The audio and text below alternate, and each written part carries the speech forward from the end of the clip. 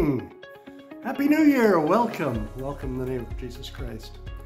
You know, I know you're at home because we are unable to meet at the church, but I want you to know that whether I'm in my shop here, you're at home in your living room, wherever you are, and standing in the kitchen watching as you do the morning dishes, wherever we are, we can still stop and worship and recognize God for who He is. But welcome. Happy New Year, 2022. Can you believe it? We made it. I mean, who would have guessed? Well, I can't imagine, you know, thinking back when I was just young, this far ahead. But, you know, and it doesn't seem that long ago. You know, I remember watching on TV a show called Here Come the 70s. And I almost choke when I say that was 50 years ago.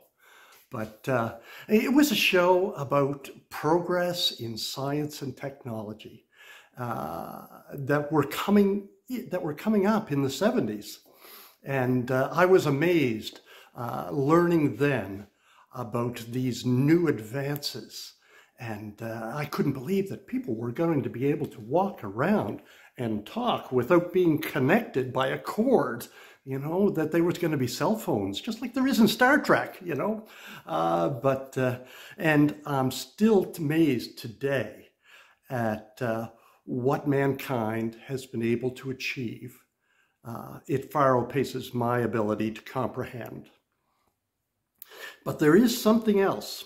There's something else besides the constant change in science and technology that amazes me. And it's the constant and unchanging love of our Father revealed in this book. Now, Pastor Doug is starting a new series on the Beatitudes recorded in Matthew.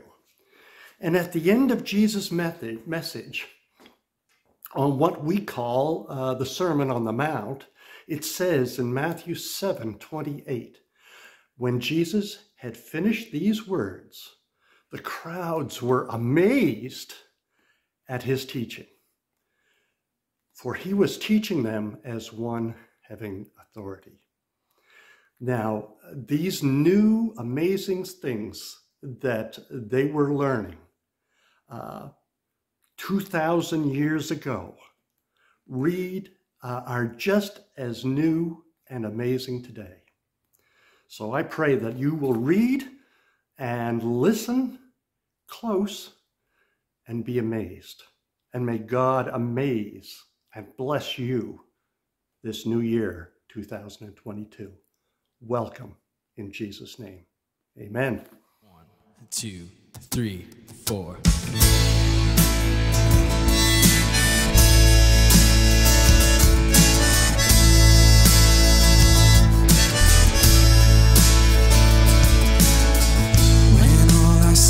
Is the battle, you see my victory.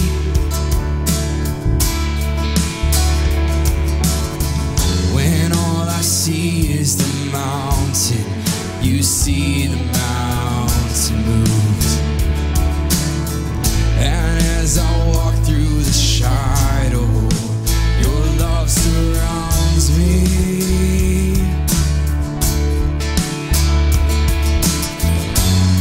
There's nothing to fear now, for I am safe with you. So when I fight, I'll fight on my knees, with my hands lifted high. Oh God, the battle belongs to you.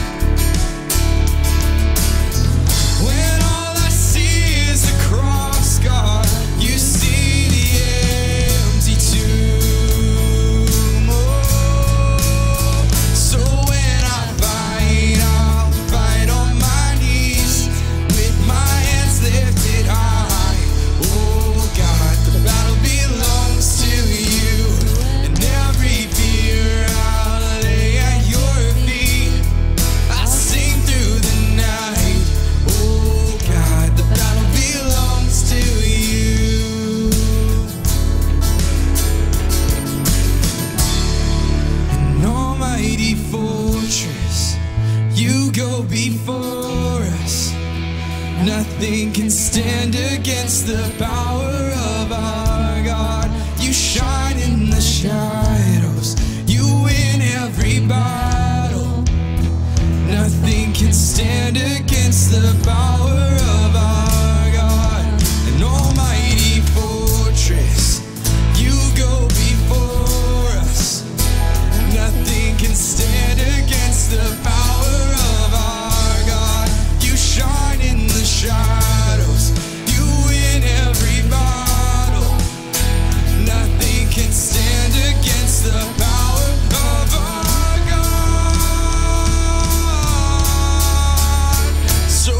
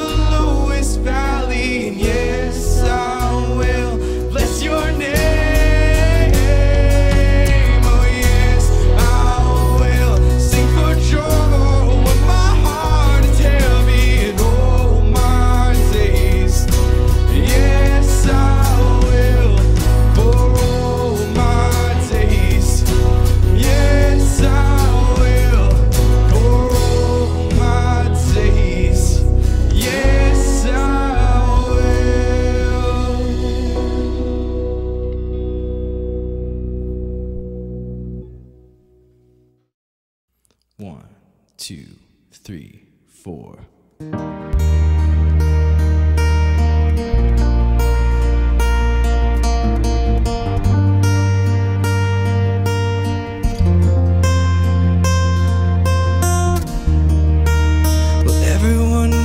Compassion, a love that's never failing. Let mercy fall on me. And everyone needs forgiveness, the kindness of a Savior, the hope of nations.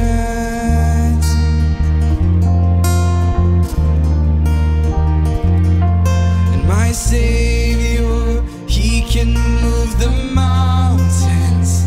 My God is mighty to save. Oh, He is mighty to save forever. Author of salvation, He rose and conquered the grave. Jesus conquered the grave.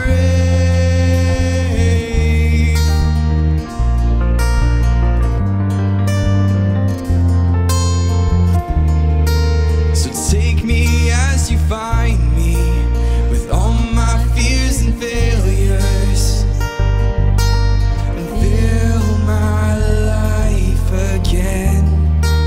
I give my life to follow, oh, everything I believe in. Now I surrender, I surrender. 'Cause my Savior, He can move the mountains. My God is mighty to save. Oh, He is mighty to save forever. Author of salvation, He rose and conquered the grave. Jesus conquered the grave.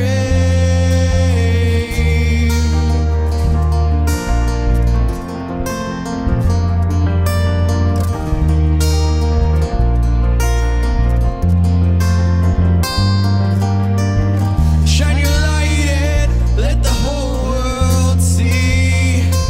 We're singing for the glory of the risen King. Jesus, shine your light and let the whole world see. We're singing for the glory of the risen King. My Savior, He can move the mountains.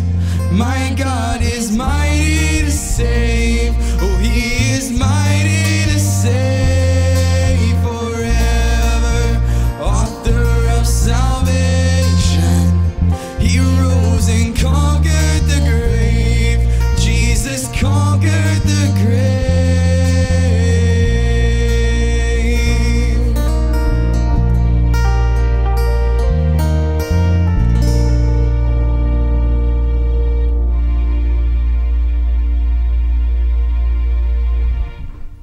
Yes, indeed, Jesus is mighty to save. I want to welcome everyone joining us online today, and I hope each of you had a Christmas filled with the joy of Christ. But here we are at the beginning of a brand new year. 2022 is upon us, and how time flies. Another year has gone by. And I'm sure, like every other year, we most take the time to reflect back on the last 365 days, which is a good thing. But like every 24-hour day, once it's gone, we have really no choice but to move forward, to take the next step into a brand new year, consisting of another 365 new days. And so that's where we are. We have the year ahead of us. Now, I had in mind to begin a brand new series today called Blessed, looking at Matthew chapter 5, beginning with the Beatitudes this morning. And I am looking forward to doing that new series. But the more I thought about at the new year, and perhaps maybe the last 1 or 2 years that have passed, I was drawn to a passage in Philippians chapter 3. So as with many things in life, things are subject to change without notice. So I'm not going to start our new series today. We'll begin that next week. But before we transition into today's message, let's pray. Father, I want to thank you and give thanks for the amazing grace that you've given to us in 2021 through your Son, Jesus. May this amazing grace be known more and more through your church in the year ahead. In a world that is continually changing, God, help us to live in a manner worthy of the calling that we've received. Help us to live by faith and through the power of your Holy Spirit.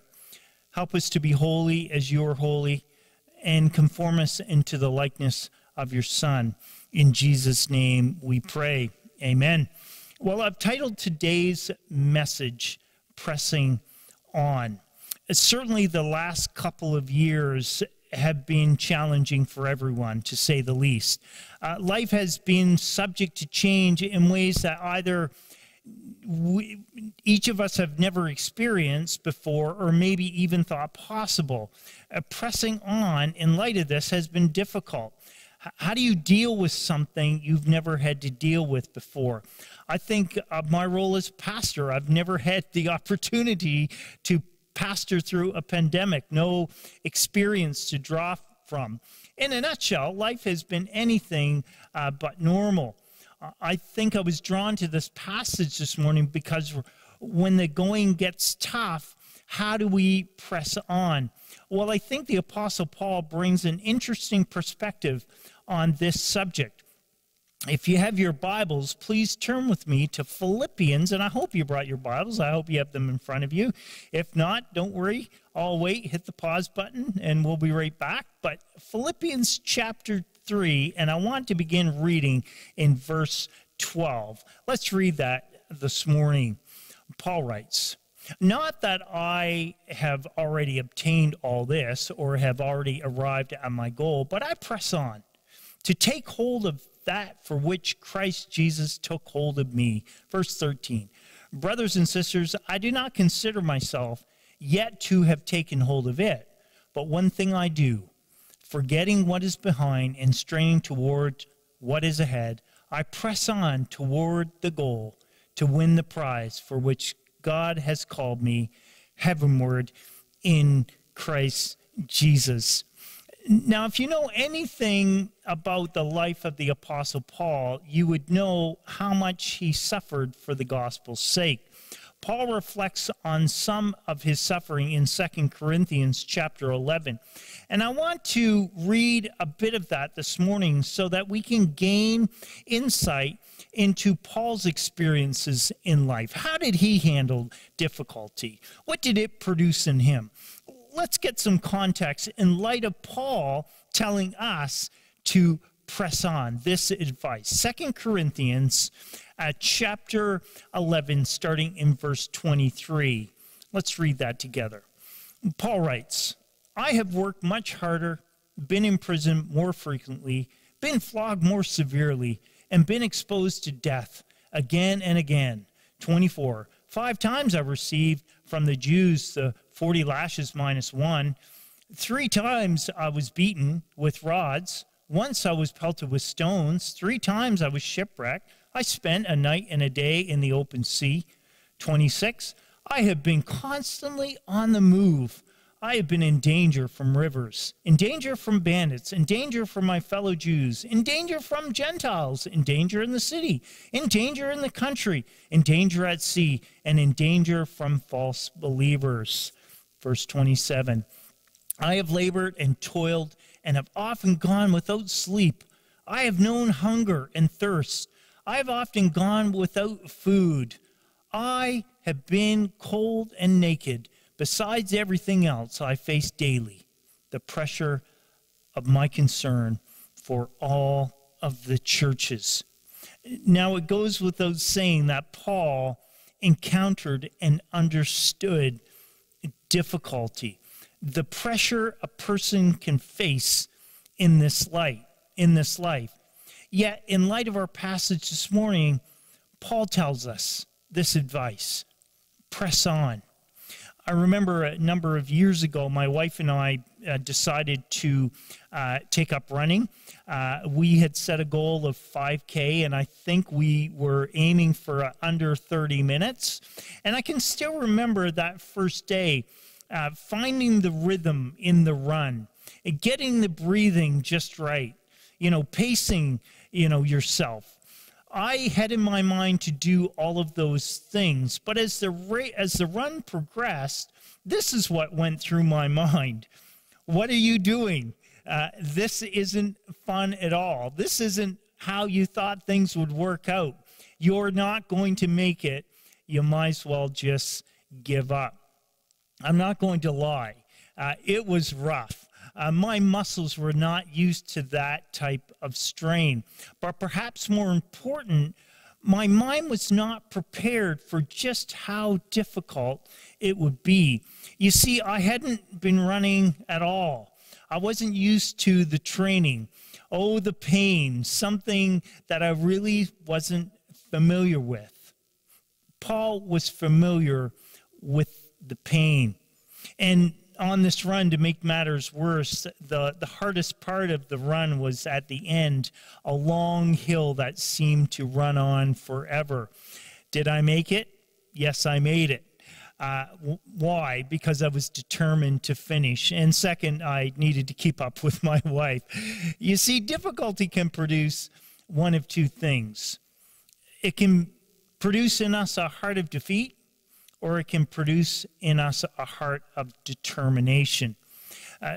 What do you do when the going gets tough? Well, according to the Apostle Paul, you press on. You arm your mind with the determination to finish the race, to get the prize. Let's return to our passage in Philippians chapter 3 in context to pressing on and in context to Paul's life, because we find out some very interesting things. Let's read that once again. Verse 12. Not that I have already obtained all this or have already arrived at my goal, but I press on to take hold of that for which Christ Jesus took hold of me. This passage is very interesting. On the one hand, you have the past, what has happened. And on the other hand, you have the future, what is yet to happen. You see, some of us can make the mistake of allowing difficulty to define them. A woe is me type of thinking, where we throw our hands up in the air and we say, what's the point? I'm done. Yet, with all that Paul endured, he makes this bold statement: press on. The Greek word deoko, to pursue, to aggressively chase. This earnest pursuit. The Apostle Paul had in his mind to press on, to pursue the calling of Christ. He connected the two. That all the difficulty that he endured, he connected it to his calling in Christ. Because Paul understood that his life was a spiritual pursuit. It wasn't about this world. It wasn't about the pursuit of happiness, if you will. It was a spiritual pursuit that was calling him toward heaven. How do we press on? How do you move beyond the difficulty? Well, Paul points to the power of Christ that took hold of his life. The power to save him. He writes, not that I have already obtained all this or have already arrived at my goal, but I press on to take hold, now listen, of that for which Christ Jesus took hold of me. After coming to faith in Jesus, Paul obtained access to the power of God through the Holy Spirit.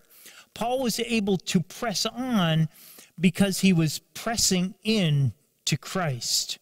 You see, this word obtained in this verse is the Greek word lambano, and it means to lay hold of, to accept what is available or to what is offered. It can also mean to accept with initiative. In other words, accepting it is one thing, but then doing something with what you've accepted is another. It's an assertiveness from the one that receives it. Oftentimes, difficulty can get the best of us, or when the going gets tough, we get trampled because we don't lay hold of which Christ offers, the strength and the power that comes from the Holy Spirit. Instead, we try to put our confidence in ourselves instead of putting our confidence in Christ. We put our confidence in how we can get through a situation, how we can overcome this trial. And what Paul realized, what Paul embraced, is that in Christ, he can overcome. You see, when we put our confidence in the flesh, when we put our confidence in ourselves, difficulty will define us and will ultimately defeat us. You see, Paul lays aside his confidence in the flesh in the previous verses. If you read that from the top of the chapter, as it relates to the flesh, he had much to boast about. He had much to brag about. But he came to realize that the flesh just gives birth to more flesh and actually keeps him not only from Christ, but also the power of Christ, the power of the Holy Spirit. If you turn in your Bibles to 2 Peter, turn with me to 2 Peter chapter 3, verse 18, we read, "But grow in the grace and the knowledge of our Lord," now listen, "and Savior, Jesus Christ. To him be the glory both now and forever. Amen." Now, there's a lot in that single verse, but grow in the grace and the knowledge of our Lord and Savior, Jesus Christ. To who be the glory? To him be the glory forever and ever. Amen. You see, Paul did not allow difficulty to define him. He allowed difficulty to refine him into the image of Jesus Christ. Putting no confidence, absolutely no confidence in the flesh, he sought heaven. He sought God. He sought as a surrender to the one who is able to both save him, now listen, but also send him into the world. Paul understood difficulty as part of, now listen, the discipleship that is in Christ. He understood difficulty and discipleship as being just part of the package. What happens when difficulty comes? Well, for Paul, he grew in the grace and in the knowledge of his Lord and Savior. You see, oftentimes we think of Jesus as Savior, but we don't actually move to the place where he's Lord. And when he's Lord, we have that confidence. We can say, okay, Jesus goes before us. It refines us. Turn with me to 1 Peter chapter 1, and we're going to read in verse 3. 1 Peter chapter 1, and I want to start reading in verse 3. 1 Peter chapter 1, starting verse 3. "Praise be to God and Father of our Lord Jesus Christ. In his great mercy has given us," now listen, "new birth into living hope through the resurrection of Jesus Christ from the dead, into," listen, "an inheritance that can never perish, spoil, or fade. This inheritance is kept in heaven for you, who through," listen, "faith are shielded by God's power until the coming of the salvation that is ready to be revealed in the last time." Verse 6, "In all this you greatly rejoice, though now for a little while you may have had to suffer grief and all kinds of trials." Listen to verse 7, these have come so that the proven genuineness of your faith, of greater worth than gold, which perishes even though refined by fire, may result in praise and, listen, glory and honor when Jesus Christ is revealed. You see, Paul understood the goal of his life, to be found faithful, to press on towards Jesus, and to carry out the Great Commission no matter what. You see, Paul did not store his treasure on earth. He had treasure in heaven. Paul was laying hold of what was made available to him, the power to overcome the world. Turn with me to 1 John chapter 5, verse 4. Listen to what John writes. For everyone born of God overcomes the world. This is the victory that has overcome the world, even our faith. Do you see that? For everyone born of God overcomes the world. You see, our faith in Christ and our victory in the world are connected. The faith that saves you is also the faith that sustains you. You can't have victory in the world apart from the continued faith and trust in Jesus Christ. Through his faith in Jesus, Paul understood that he was in God's hands. I'll call it a full restoration, being completely restored, being completely refined. Turn with me to James chapter 1, starting in verse 2. James chapter 1, starting in verse 2. James writes, the brother of Jesus, "Consider it pure joy, my brothers and sisters, whenever you face trials of many kinds, because you know that the testing of your faith produces perseverance. Let perseverance finish its work, so that you may be mature and complete, not lacking anything." You see, the difficulties we encounter are never intended to destroy our faith, but rather to build our faith, to mature our faith. Our spiritual fitness, our spiritual maturity is tested and also trained by the difficulties that we face. We've had lots of trials. We've had lots of difficulties in the last couple of years. What have those difficulties done to your faith? Do you feel stronger? Do you have more resolve? Do you have more confidence in Christ than you ever had before? Paul was able to press on because he understood the goal of his faith. He was being persuaded that all things work together for the good, working together for the good, for those who love God and are called according to God's purpose. Romans 8:28. Paul was running the race that God had set before him. Let's go back to our passage in verse 13. Philippians chapter 3, verse 13. We read, "Brothers and sisters, I do not consider myself yet to have taken a hold of it, but one thing I do, forgetting what is behind and straining towards what is ahead, I press on towards the goal to win the prize for which God has called me heavenward in Christ." You see, Paul in the very next chapter, in chapter 4, I believe it is, verse 13, he says, "I can do all things through Christ who gives me strength." You see, Paul recognized that there were opportunities that lay ahead, but there were also difficulties that lay ahead. There were difficulties behind. And in his determination to win the prize, he pressed on towards that goal. Well, I'm sure that there are many things that we would like to change from the previous year or so. We simply can't. It's in the past. We each have to press on to the potential that awaits in 2022.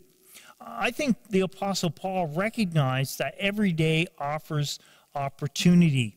And those opportunities are only realized when we take that initiative, when we assert that action. And what's that action? Faith in God. The faith that God calls every believer to. You see, Ephesians chapter 2, verse 10 says, Ephesians chapter 2, verse 10 says, "For we are God's handiwork." Who are we? We're God's handiwork, created in Christ Jesus to do good works. Now listen, which God prepared in advance for us to do. Paul did not get sidetracked by life's difficulties, but he fixed his eyes on the goal. What was the goal? To present Christ to the world. Paul was able to press on because he understood that Christ went before him. Christ called him, but he also went before him. If you turn with me to Deuteronomy chapter 31, verse 8, we read, "The Lord is the one who goes ahead of you. He will be with you. He will not fail you or forsake you. Do not fear or be dismayed." Paul could press on because he was simply following Jesus. I've heard somebody said, if Jesus calls you to it, he'll get you through it. Paul's confidence was in Christ. He was able to press on because it coincided with his faith and his faithfulness to follow the King of Kings and the Lord of Lords. Paul understood the straining and striving that can happen in this life, but at the end of the day, that straining and striving would ultimately yield strength, further confidence, and faith in Christ. Has these last couple of years given you greater confidence in Christ? Are you listening today thinking, wow, I can do all things through Christ who gives me strength? If that's not the case, I say we take Paul's advice by pressing in so that we can press on. We are able to press on because of where our strength comes from. I want to finish today with Psalm 121. I'm going to read the whole thing. Turn with me to Psalm 121. "I lift my eyes to the hills. From where does my help come?" Verse 2, "My help comes from the Lord, who made heaven and earth. He will not let your foot be moved. He who keeps you will not slumber. Behold, he who keeps Israel will neither slumber nor sleep." Verse 5, "The Lord is your keeper. The Lord is your shade on your right hand. The sun shall not strike you by day, nor the moon by night. The Lord will keep you from all evil. He will keep you. He will keep your life." Verse 8, "The Lord will keep you. You're going out and you're coming in from this time forth and forevermore." We face a new year, 2022. Psalm 121 tells us that our help comes from God. God will keep us. He will give us the strength that we need to face the day and to press on. I pray this morning that you would draw on that you would, like Paul, receive, obtain, take with initiative all that God has for you through the power of the Holy Spirit. Let's pray. Father, help us to press on towards the goal, to win the prize for which God has called us heavenward in Christ Jesus. You know fully the difficulties we face in this life. May we look to you for strength, comfort, confidence, and a conviction to carry out what you've called each of us to do. We pray in Jesus' powerful and mighty name. Amen. Well, church, thank you for joining in today. Until next week, may you be filled with the confidence. May you be filled with the strength that God offers each one of us in Jesus' name. And next week, starting that new series called Blessed, I hope that you will tune in. Until then, blessings in Christ.